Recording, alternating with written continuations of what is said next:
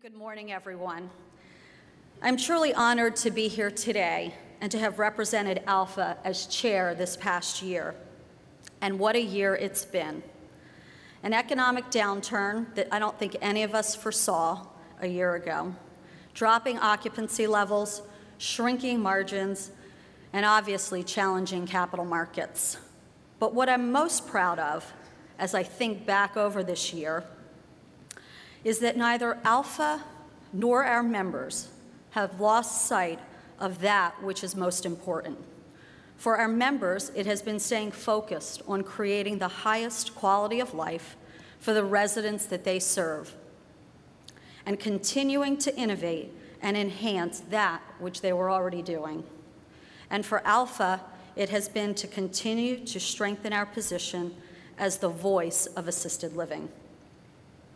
20 years ago, ALFA was founded not to be a trade group, but to help start a movement, to bring this emerging concept of assisted living forward, to introduce a new alternative, frankly, to change the way America was aging. Many of you may recall that 20 years ago, the state of long-term care was pretty unattractive. In fact, I was often said to folks, I'd put my mom in a nursing home or my grandmother, but I didn't want to be there. Choices were limited. There was a strong institutional bias. Nursing home lengths of stay were measured in years, not days. And seniors had limited influence over how, when, and where they could receive care. Ageism was rampant. Seniors were institutionalized for no reason other than their age.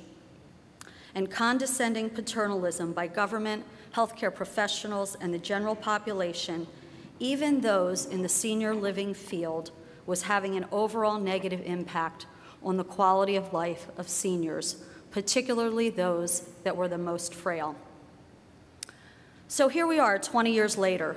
Some things have changed, but there still remains much to do. I think perhaps I sound like President Obama reflecting on his first 100 days. We are making progress, but we're not satisfied. The challenges we face are significant, but it is critical to those we serve that we succeed. For the quality of life for millions of seniors and their families depends on how well we accomplish our goals in these important years ahead. 20 years after we began, the need for a strong ALFA remains undiminished. Not so that members can buy cheaper insurance or so that we can enjoy a nice conference or get CEUs or make contacts in a busy exhibit hall, although all those are useful and nice benefits of a vibrant ALFA. No, we need a strong and vibrant ALFA to help lead a strong and innovative assisted living movement, one that will continue to foster better alternatives and a higher quality of life for millions of seniors in the years ahead.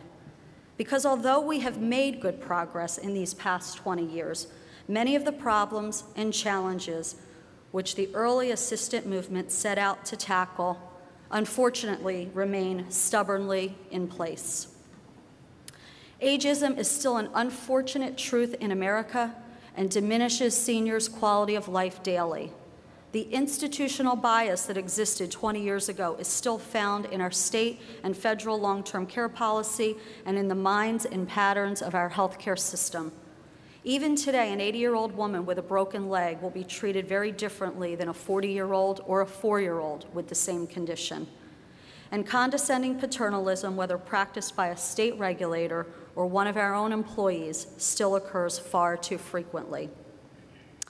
Having said that, there is so much that we can feel good about. Unlike when we began, assisted living is widely recognized as the preferred senior living environment. As a movement, we have changed the face of long-term care and enhanced the quality of life for millions.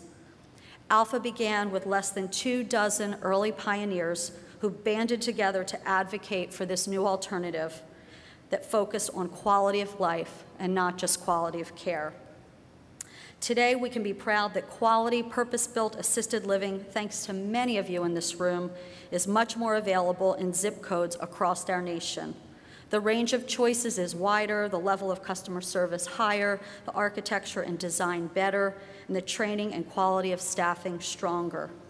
And the quality of life enjoyed by those we are serving is stronger than ever. And ALFA has gotten stronger as well. Today we have thousands of members across the country. We have come off our strongest financial year ever. We are offering more services to the executives of our industry than ever before. We are recognized on Capitol Hill as the voice of assisted living, and we are at the table influencing and driving public policy. And finally, our relationships with our state affiliates and chapters are stronger than ever before. And we are going to need each and every one of these strengths to face the challenges in the years ahead. In order for the assisted living movement's full promise to emerge, we must continue to be a strong legislative force at both the federal and state level. We must be an active participant at the regulatory agency level.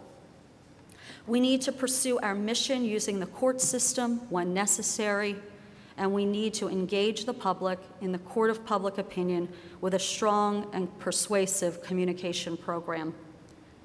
Because ALFA began as a movement, there has always been a sense of purpose, a spirit of generosity, a sense of sharing, and a common mission that has marked us all. I am certain that at this conference, that spirit of sharing, that openness will be demonstrated repeatedly. Whether it is each of us sharing best practices, as you will see shortly, or lessons learned, this conference will once again bring out these hallmark values which have been such an important part of this organization for the past 20 years. In closing, I just want to thank and recognize the ALFA Board of Directors and the staff of ALFA for the accomplishments of the past year. It truly has been an honor to serve with you, and I look forward to continuing to work with all of you in the year ahead to continue to champion this important movement. Thank you. It's a real pleasure.